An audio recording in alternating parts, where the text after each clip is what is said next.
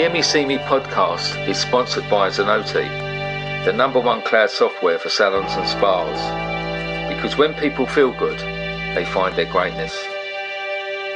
I am Stuart Roberts, and I'm really excited to introduce my new podcast, Hear Me See Me.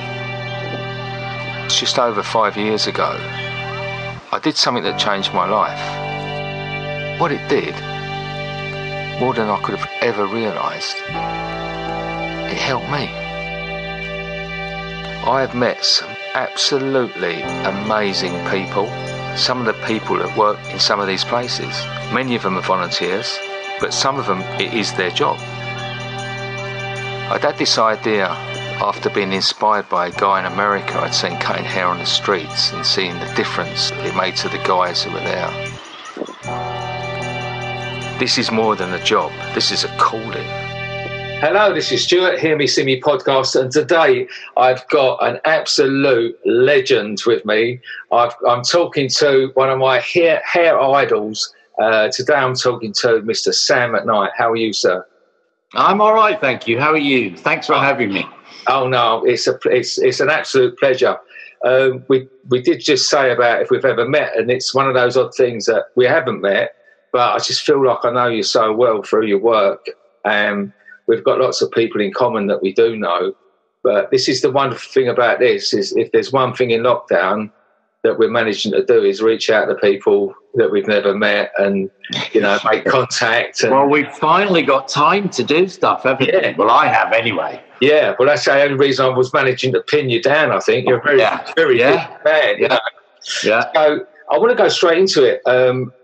I would think everyone like watching or listening knows you, but just you know, to go back, I'm always quite interested at the early start of the journey. So can you tell me a little about when you were young and what took you into hairdressing?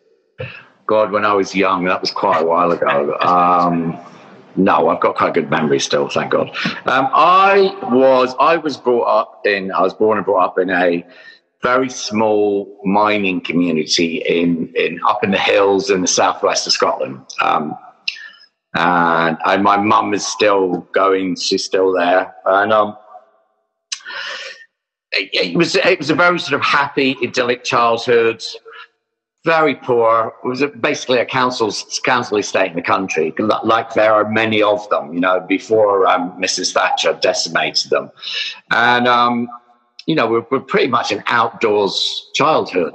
Yeah. And then when I left school, I mean, before I left school, we didn't have any money.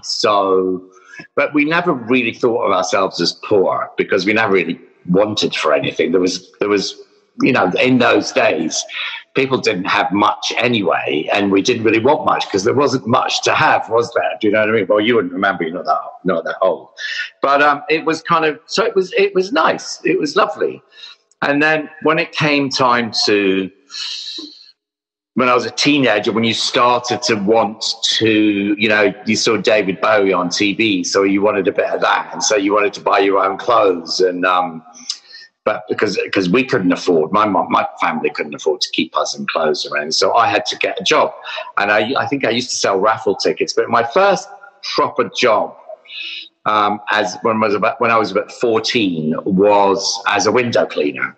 So I used to walk around the council estates, the scheme they called it up there, with a heavy wooden double ladder and a bucket and a chamois newspaper, vinegar, the whole thing.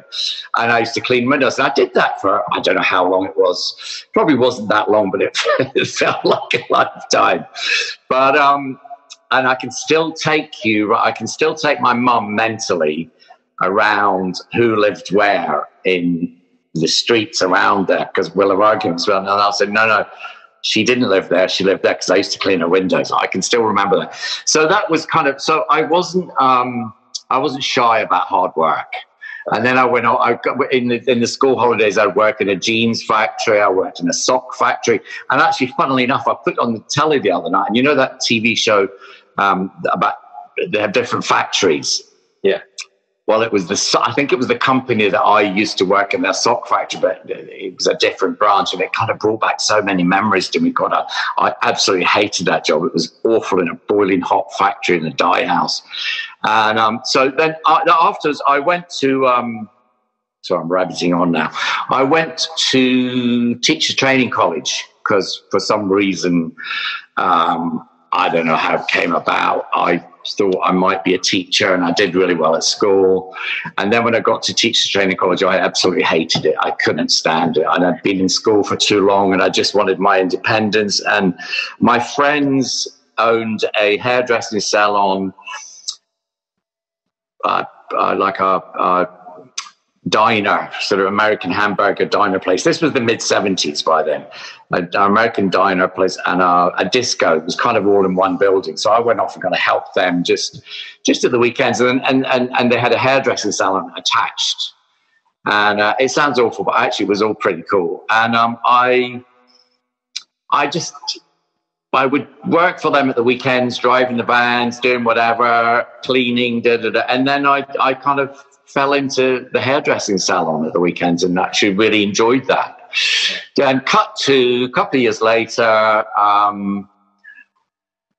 sort of after working in a few salons in London, I ended up at a place called Molton Brown, which you probably know as Hand Wash, but which in fact was the sort of coolest hairdressing salon in town in the 1970s. I actually walked past, I went for a walk in the West End a few weeks ago when it was empty, and took a stroll down South Molton Street and had a walk past and sort of down memory lane, and they've still got the original windows on there.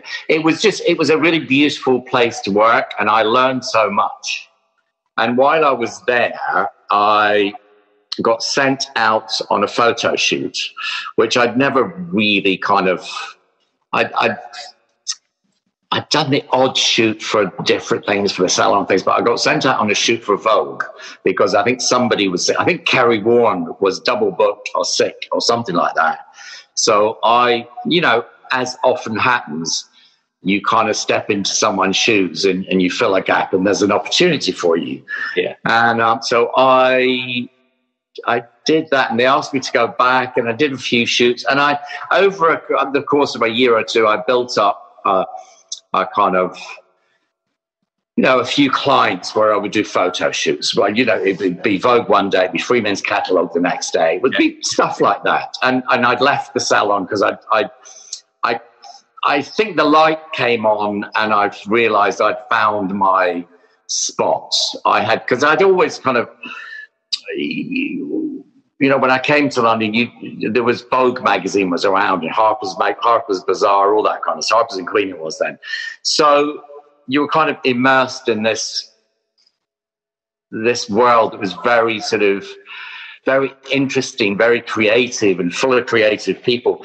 But it was completely different from it is now. The way it is now was not the way it was then. There were probably 6 magazines or probably maximum 10. It wasn't a huge industry. It was kind of niche. It was, fashion shows were for trade only. They weren't for the public. And the attendees at fashion show, the audience was journalists, fashion editors.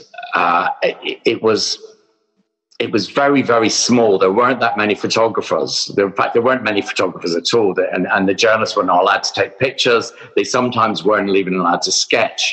They certainly weren't allowed to talk about it for 6 months. It was very tight. But in the court, that would have been late 70s, early 80s. And then I have grown up with my industry. I was in there kind of at the beginning, and I've been part of that sort of, God, I hate to use the word journey, but part of that sort of evolution of the kind of editorial, advertising, photo shoot hairdresser.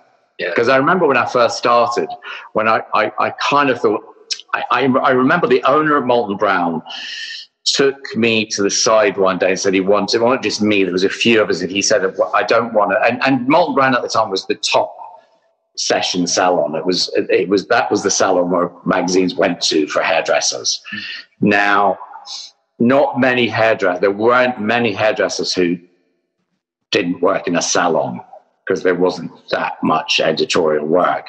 And I remember thinking, I don't want to go back in because Michael was having too many people out the salon that he wasn't making money, obviously. So, but I didn't see that at the time. That wasn't my problem.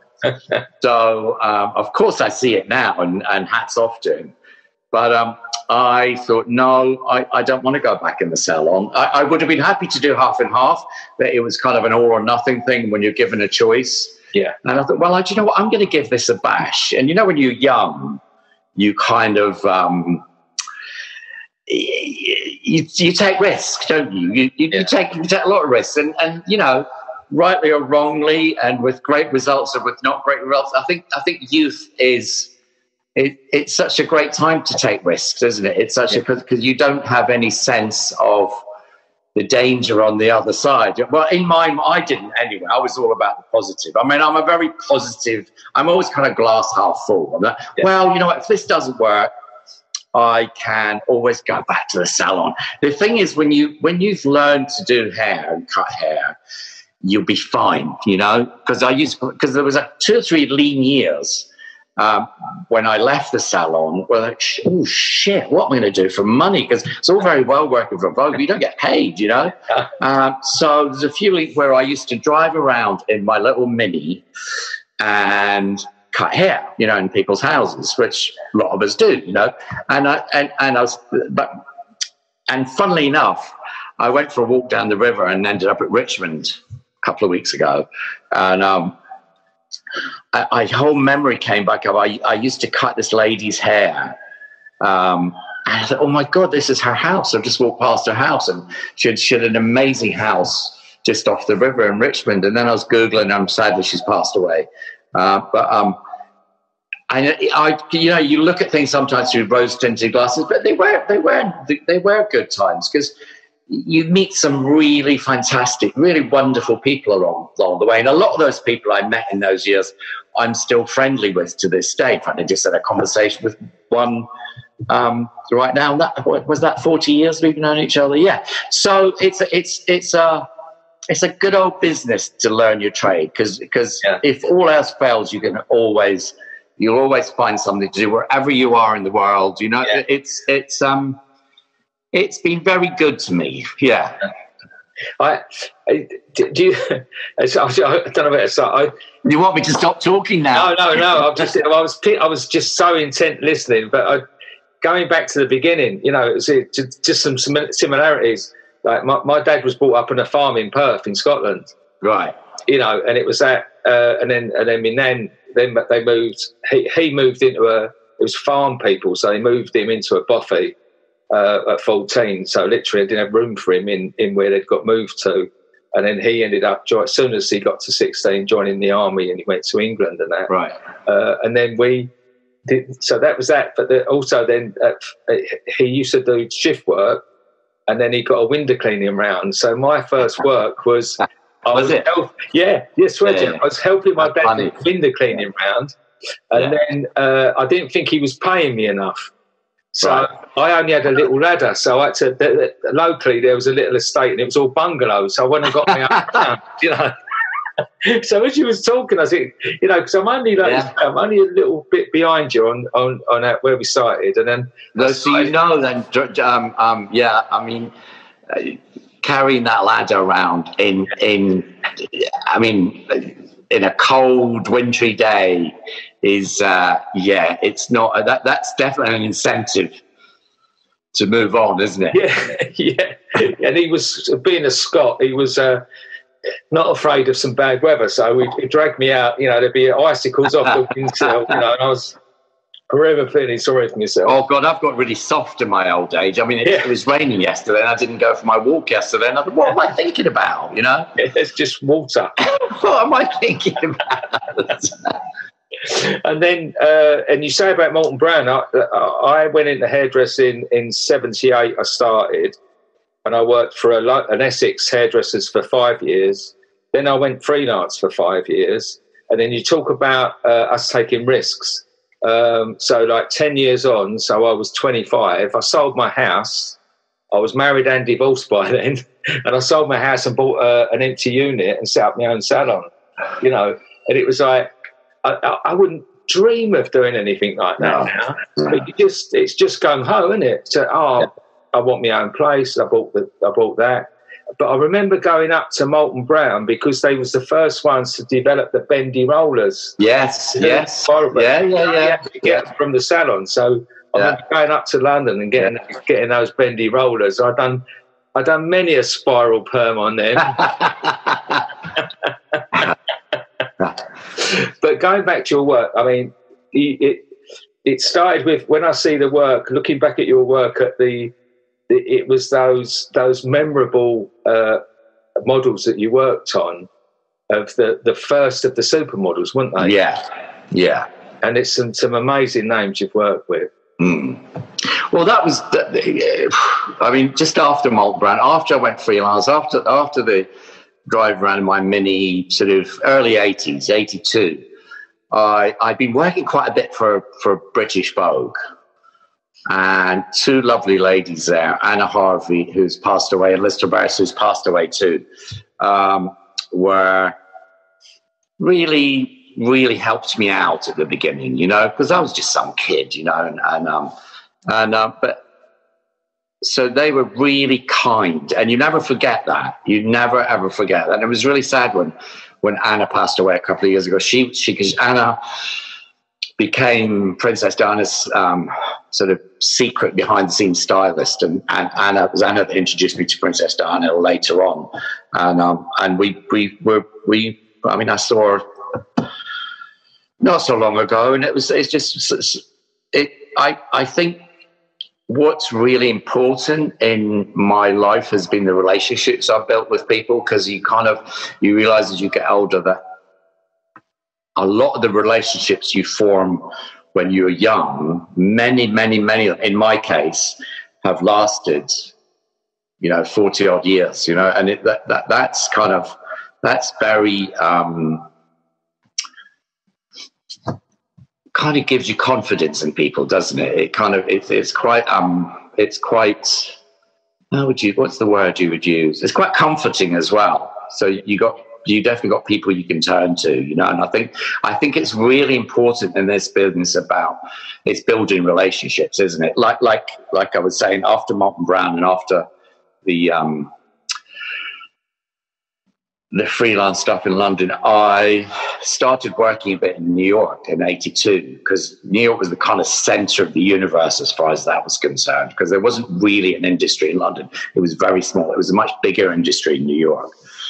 And off I trotted to New York, again, taking a huge risk. And sort of thought I'll go to New York for 6 weeks, and ended up there for, on and off for 20 years. Because it was 82. Now, I'd built up, by 85, I'd built up a very good relationship with American Vogue and lots of the photographers there. And these young girls started to come, because we were working with models like Brooke Shields and Christy Brinkley, but they were girls from the 70s, so the things were changing. And by the mid-80s, these young girls called Christy Turlington, Linda Evangelista, Naomi Campbell, were kind of coming on go-sees, and you'd see these young girls, and there was obviously a sea change happening, and you kind of can feel that. And although I'm 10 years older than them, we were all still young. So we all kind of grew up together through that sort of mid-80s, 90s thing. I mean, I remember Naomi coming on a go-see off the bus from Streatham, and we were doing a shoot for Harpers on what's that? The Albert Memorial across from the Albert Hall. All right, yeah. And she came with the little ribbons in her hair. Now, my mum doesn't know I'm modelling. I'm coming on a go-see, and And she was just this extraordinary thing with these long limbs and really cute and funny. And actually, I was watching one of her videos today, and I can still hear the same voice. It's quite funny. She's still got that thing. And so I knew those girls. I didn't meet those girls as these icons. I watched those girls become that. You know, that wasn't overnight for them. It was a few years process. You know, it was a timing as well, because I think I've been lucky in my working life to have had sometimes really good timing to be in around. Listen, this whole pandemic thing going on, I have conversations with people in my age, and we were saying the other day, oh my God, I'm so glad we have lived through the decades we have lived, because it's just been incredible for music, for fashion. We've not had a war. We've not had a bad. This is the worst thing that's ever happened. You know, I mean, the AIDS in the 80s was really bad, but this is sort of, it's certainly the weirdest thing, and the repercussions are probably going to go on for a long time. But boy, have we lived through some amazing times through the 60s and 70s and all that stuff. So watching these girls grow up and go through watching the whole phenomenon kind of grow really and happen. So to me, they were never what people see them as. That happened to them. Does that make sense? Yeah, of course. Yeah. And with Kate too, the same thing with Kate. Kate came along after that, and it kind of, and lo and behold, she went on to be bigger than anyone. So it's just, it's quite interesting looking back. Yeah, I don't look back too much though. No, it's just something that I think that things like this make you do it, don't they? You know, Well, they definitely make you kind of assess things and reassess things. And definitely make you think, and they give you, well, this what it's done for me is given me an opportunity to stand still and actually kind of look at myself, because I think probably mentally, really, if you really think about it, because I haven't stopped traveling for 40 years till now. And working, you know, really, really crazy travel and work. And this has given me time to reflect, I suppose, and think, okay, what do I want for the next bit? So I'm not sure I want to continue doing that as much, you know, because actually having time to myself, and because you actually, it becomes quite addictive, and you kind of, this has only dawned on me in the last few months. You realize you're kind of addicted to that way of life. And you kind of are probably running away from yourself a bit, so you don't have to face yourself or not in a bad way, just in a kind of, you know, moving on to the next thing, so you don't have to deal with the last thing, which is very comfortable and very easy. But I've been kind of forced to actually face that and think, well, okay. Because at first I thought, oh, this is great. I'm in my garden. I never get time to do anything like this. I don't have to go to work. And then I thought, oh, God, I'm ready for retirement. But after a couple of months, I go, well, I'm not ready for retirement at all. You know, I've still got a lot to do, but maybe not exactly the same as I was doing before. It's definitely given me time to think about things. I think so many people I've spoken to have had that same thing. Yeah. And I equate it to the hamster wheel, that even if it's a good hamster wheel or a bad one, when you're on it, you just keep moving. But I have to say that the last couple of years, I have felt the hamster wheel thing. I kept saying, now, much as though I love what I'm doing, a lot of this is just repetition, you know, and I feel that if I've got, 10 or 20 years left, I don't want to be pressing the repeat button. I want to take another risk. You know, I'm ready for another risk. Ready for a risk. I'm ready for a risk. I'm ready for an adventure. You know what I mean?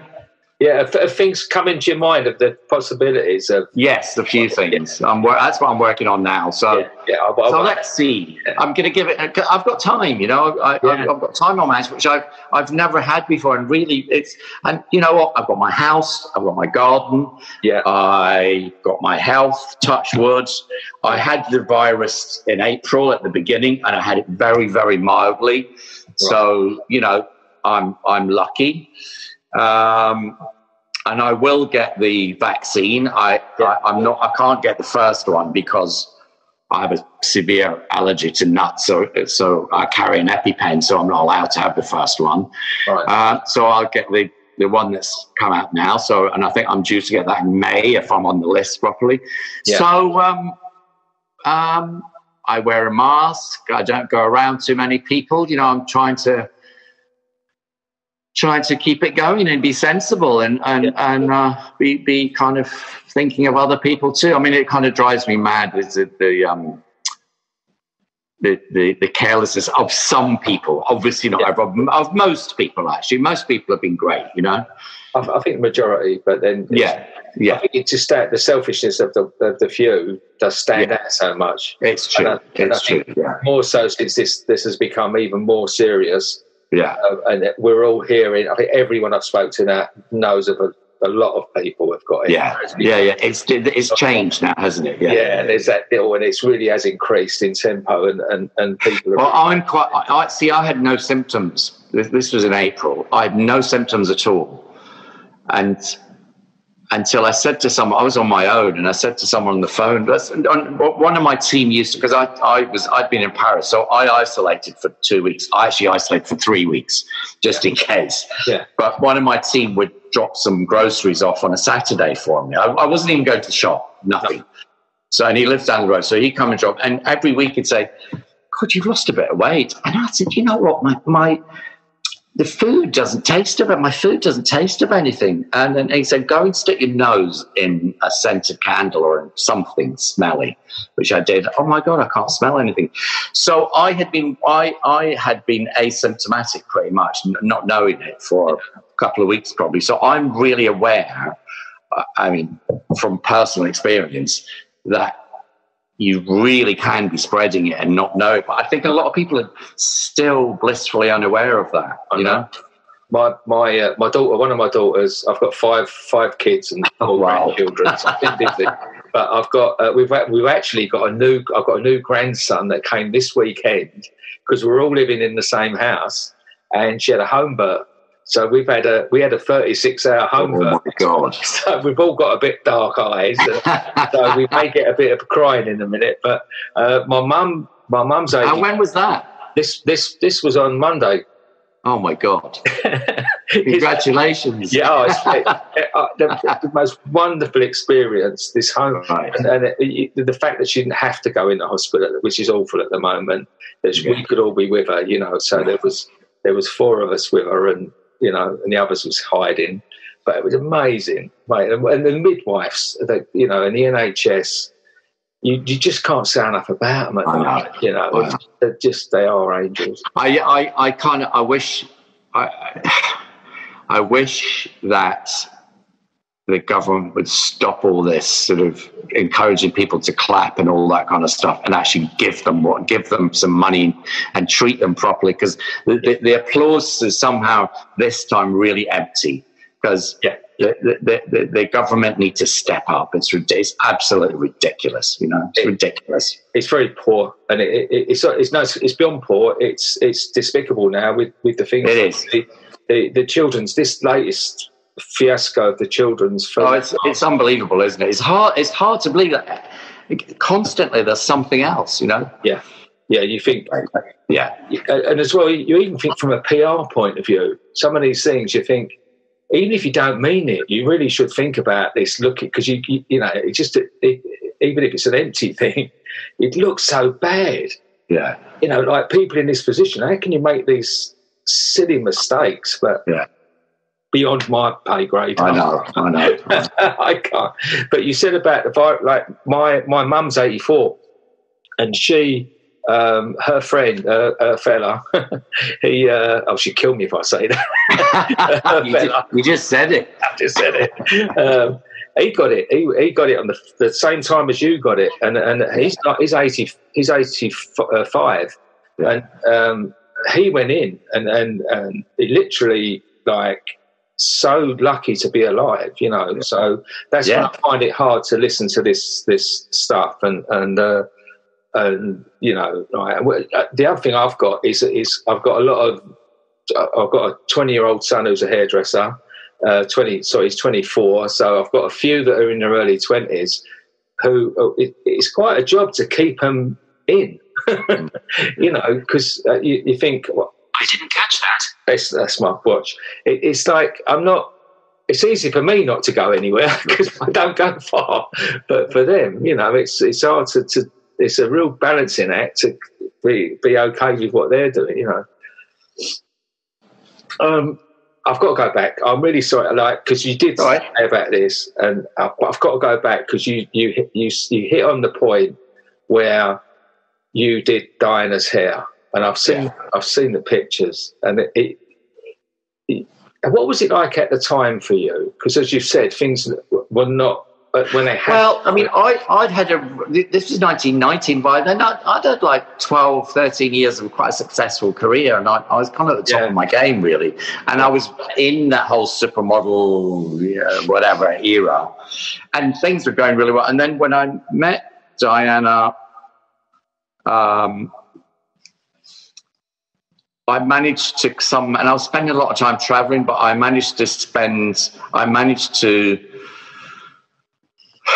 work it out so that I would cut her hair and look after it when I was in London. And then we got a couple of lovely girls from Daniel Galvin to take over, and Daniel would colour it. So I kind of looked after her, you know? Yeah. And then I'd do all the photo shoots, and so we somehow made that work. And she was amazing, though. She had that talent like you've got that I don't have naturally. You know, she had that not that I'm not compassionate, but she was a natural. I mean, I went to places like Mother Teresa's in Calcutta with her, and I'd be the one that was sort of in tears round the back of the van because I couldn't really cope with what was going on. But she'd be just off hugging all the lepers and not phased one bit.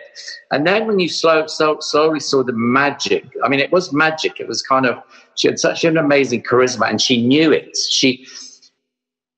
I think by then she had started to what she was good at. Yeah, and that's what she was good at. I remember once we went up to Pakistan, up in the border of Afghanistan.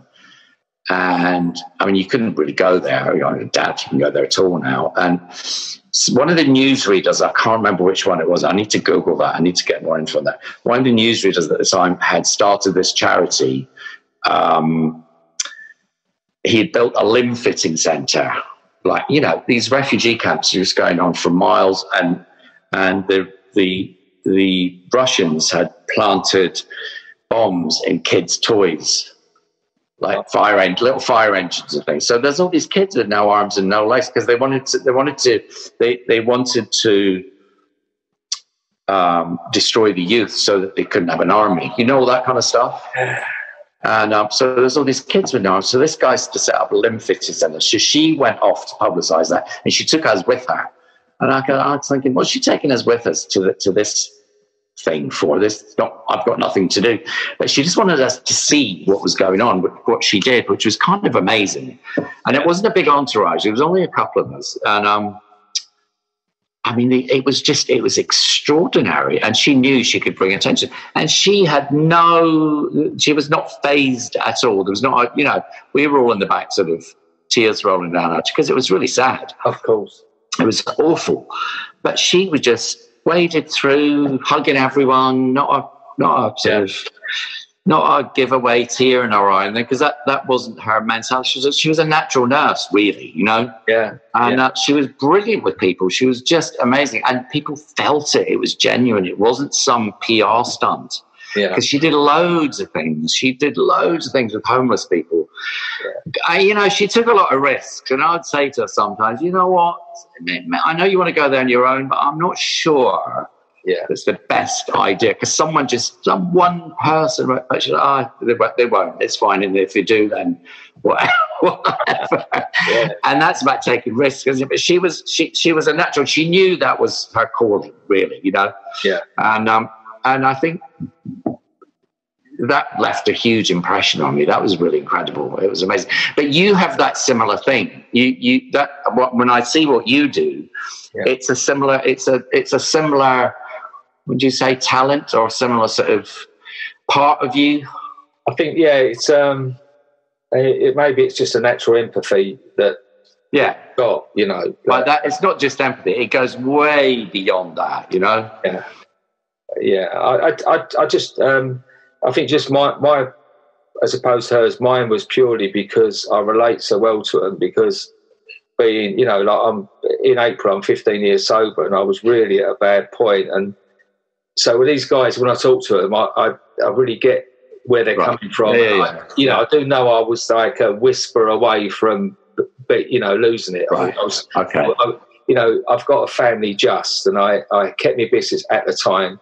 Like, the addictions didn't take my business away. The landlord did in 2018, you know, like, so it was, that's where I just relate to them, you know, when I just feel right around them. And I think she did, didn't she? She did, because she had this, I mean, the first time I met her, we were in a studio in Hackney Road, and we didn't even know it was her that was coming. We had a few people were doing that day for Vogue, and anyway, this sort of tall, blonde, leggy thing come running up the stairs, laughing, hands outstretched, totally disarming. And but that was natural, and that's how. And she kind of harnessed the power of that, and she would just be so. The sort of perceived barrier would just melt in a half a second. So she was totally easy. So people were totally easy with her, and she could say things and talk to them on a very, very normal level. And if you notice, she was the first one of the royal people that actually got down on the floor with people and got down and touched people and hugged people and all that kind of stuff. So it was a kind of it was an amazing thing to watch. Yeah. And then I understood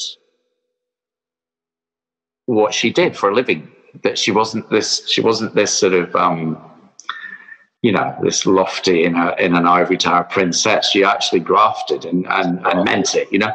There's another thing about her. I said to her once, she was going on a trip, I said, you know what, don't have your hair done. She did her own makeup. She didn't really do much of her hair, but don't get all glammed up. The thing is, she said, if I'm going to these people, they don't want to see me coming out of the gym with straggly hair and trainers on. They want to see Princess Diana. So that's my role, and I totally got that. She had a very strong sense of what she was doing, and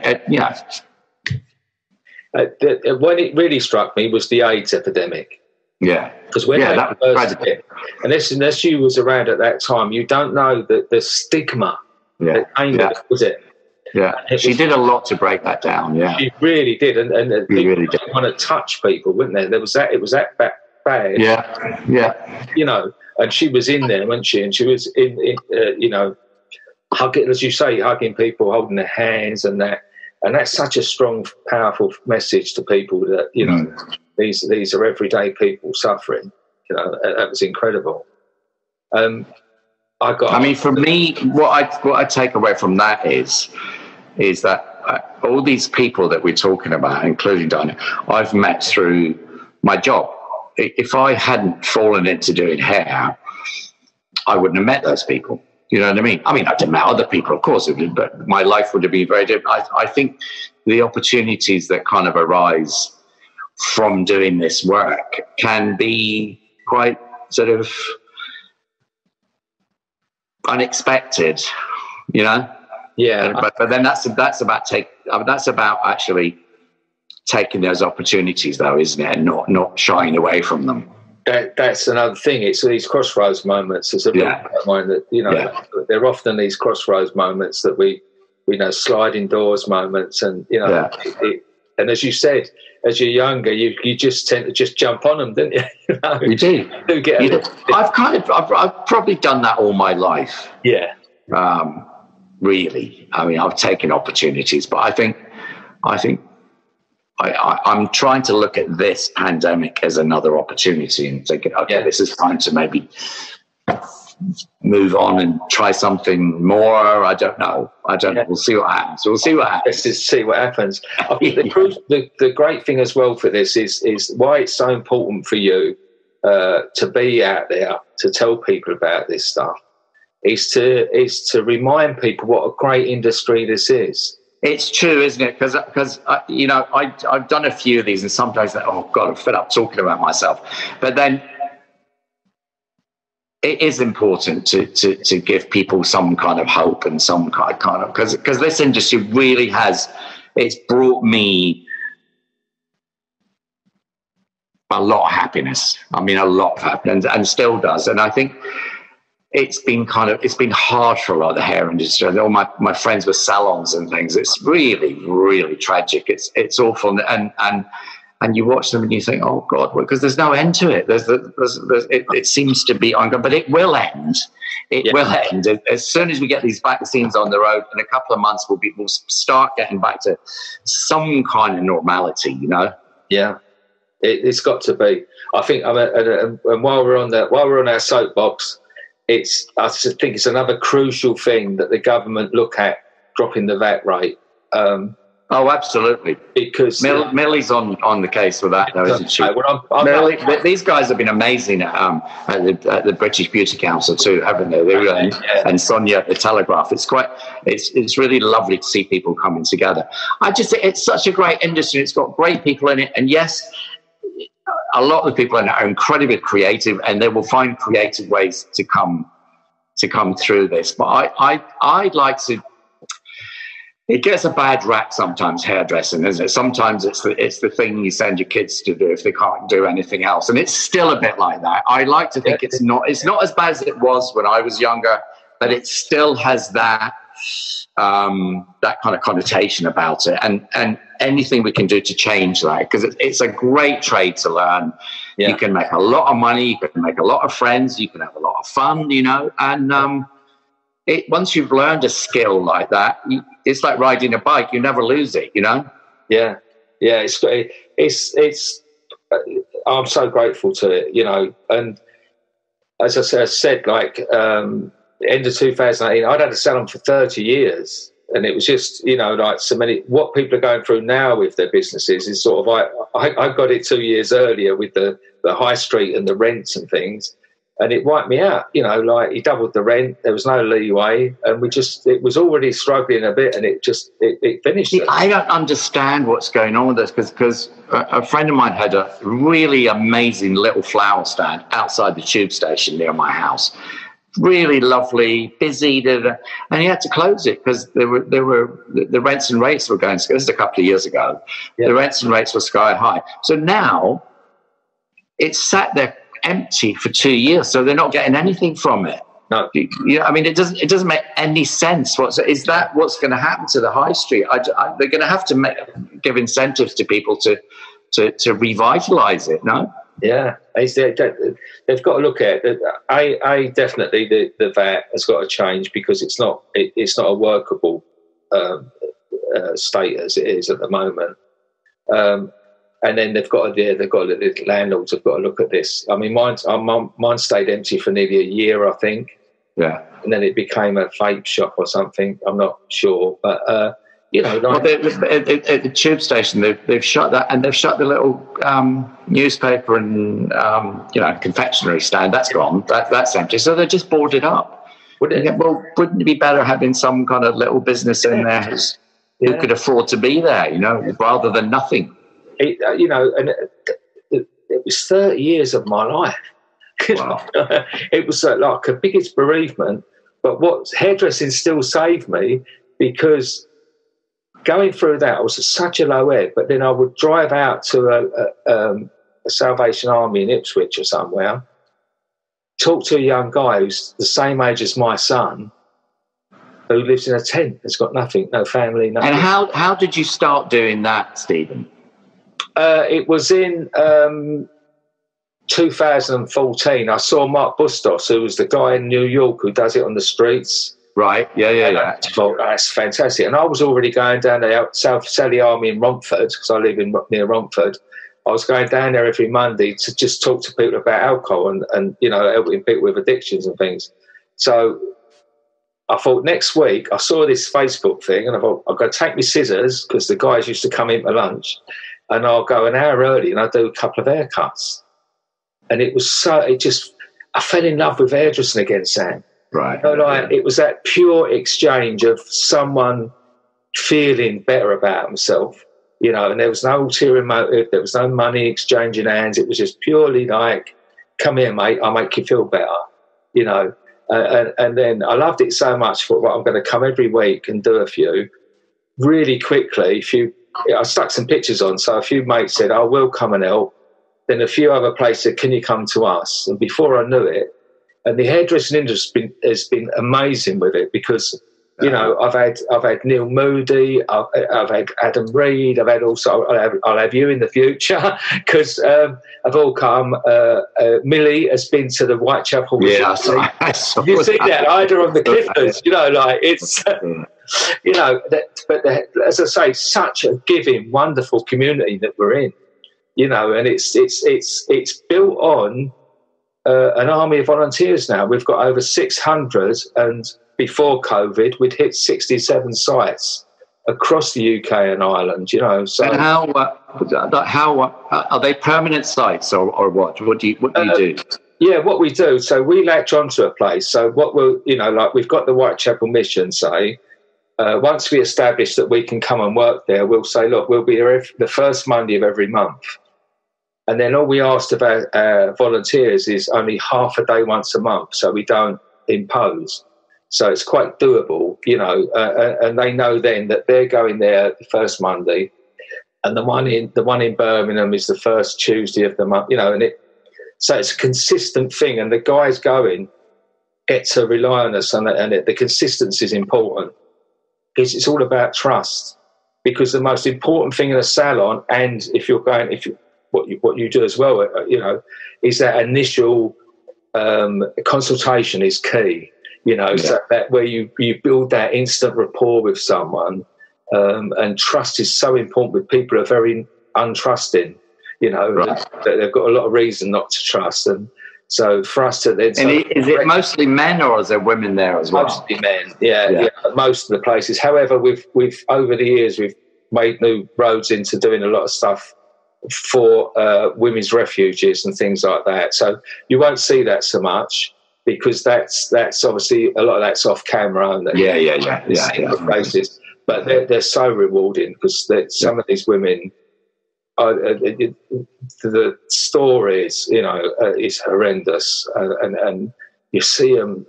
There's a lovely image on one of our things. It's my sister who's worked with me all these years, holding a woman's hand, and I'm cutting her hair. Yeah, this young girl took her. We was there for 2 hours. It was right nearly at the end that she could actually come into the room. And my sister held her hand the whole time I cut her hair. And I've done a banging haircut, by the way. But she had this lovely thick hair and had a right nice fringe. But and the women working there said, we didn't think she'd come in. She's been, and they hinted at what it, you know, terrible time the girl had, you know. But then people think this is the only time. People are getting that in their salons as well. This is the wonderful thing about hairdressing. There's people coming in your salon, sitting in your chair, and you know they come in a certain way, you know they go out elevated. You don't know, you know, some of these women, you know, it's an amazing industry we're in. I can't, sorry. No, it is. No, of course it is, yeah. Well, it's like us doing photo shoots. It's sort of, I was trying to explain to someone once, it's for instance, Kate Moss. I think we were on a shoot once, and the editor was saying, how come it's taking 2 hours for hair and makeup and to get dressed? And I was like, okay, it's 6 o'clock in the morning. These girls don't just get out of bed and get on the set and that's them. That image you see is not really them. It's makeup, hair, clothes, shoes that don't fit, you know, all that kind of stuff. Yeah, yeah. And it's about spending an hour and a half or 2 hours building a character in the dressing room. Yeah. I don't allow cameras in the dressing room when we're in there, and they can come in for 5 minutes, because these days a lot of people want to film in the dressing room. Like, no, this doesn't belong anywhere. It's here, because they'll unload to us, we'll unload to them. You know, it's early in the morning, it's barefaced, everyone's looking and feeling hideous, and trying to get a cup of tea and a bacon sandwich down, or, you know what I mean, so before we start the long day. And because the hair thing is like, it's like an armor. It's also like it's a protection. It's all those kind of things. So just getting your hair done or changing your hair, I know, gives people a whole different level of confidence. Yeah. And it takes that hour and a half or 2 hours with makeup and everything for even those actresses and supermodels or whatever to build that confidence to go and have the lights and the camera action and get into a day's work. And it's the same for real people. It's exactly the same process in a different way. You know, it's the same basic instinct. Yeah, of course. You know what I mean? It's sort of, you can see when I cut. It was my first job after lockdown. It was a little budding pop star called Sodi, and she's really lovely. She had thick, long hair, and her agent said, would I cut her hair? So we razored it all off into this sort of little choppy sort of thing. And she left me, this was in the summer, and she left me a message the other day on Instagram saying, oh my God, this is the best thing I have ever done. It's made me so happy. And that filled me with such joy. You know, it's really lovely to hear that, just from a haircut. I think I saw that. I think was it really long, heavy hair, and then you it was really long, and then it was like a shag cut, was it? Sort of like no, that was something else. No, this is I'll post it. Sandra. No, she's a really good singer, and she's very sweet. She's at the beginning of the career, and I think they just wanted to lose the little schoolgirl long thick hair and become a bit stylish. And she just, and you know, you kind of, in those situations, I've never met her before, and you think, oh God, I hope she's going to be all right with this, because it's a huge change for her. But no, it was really nice to hear back from her months later how it changed her life, because it does. It can be life enhancing and life changing, can't it? Yeah, it's important. It's important. It makes you feel good. Yeah. Even me with my little stubble here, which I've been cutting myself, I'll do it this afternoon, and it feels really good to get it off. Do you know what I mean? I'll do it for you after lockdown. Do you know what? Thank you, but by this time, I'm quite capable of doing it myself. But I haven't got the patience to sit down and let someone do it. Oh, don't worry, I don't take long. I'm lightning on with this anyway. Errol Douglas couldn't believe it. He helped before Christmas, and I was like lightning. I'm like, one thing I've learned is how to do it quickly. Well, just before we go, I've got to sort of mention your generosity, because I've had a few people on the podcast, and they've said they got their start assisting you. You know, there's quite a lot of them around now. I know, but that was it. It was this thing. I know. Oh yeah, and then I got my break because I assisted Sam McKnight, and it kept coming, and you know, and I think you seem to be, you know, very generous with that. And you're always championing other hairdressers. Oh, I love it when there's nothing pleases me more than when my team are doing really well. I mean, Nicola Clark was my first assistant for years, and I'd still see Nicola to this day. There's a lot of them out there that have been on my team, and I love it when they do well. I got a box of biscuits from one yesterday who left last year, and he's doing all the celebs on his own, and he's doing really well. And I got a box of biscuits with thank you written on them and stuff. And I mean, that's just really fantastic to hear that. I'm a great champion for good kids to do well. Do you know what I mean? Nothing makes me happier than seeing them doing well. Well, I can't thank you enough for your time. When this is over, I want to have a cup of tea with you one. Yeah, no, that's great. I'd love that. That's really good. I want you to sign my book. Of course. Of course.